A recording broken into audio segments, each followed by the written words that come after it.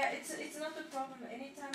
So here is the open scene graph example, and you can see with my mouse, I click on this, and this turns the object however I wish. Okay, yeah. There's the arrow key. It allows me to turn and move this with basic open scene graph Python application. And that's in stereo mode, which allows me with the head-mounted display to view this as a single image. So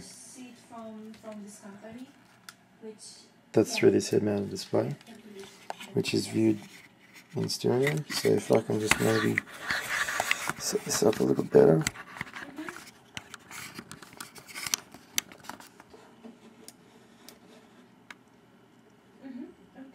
So there you see the one image through that, and the stereo through that.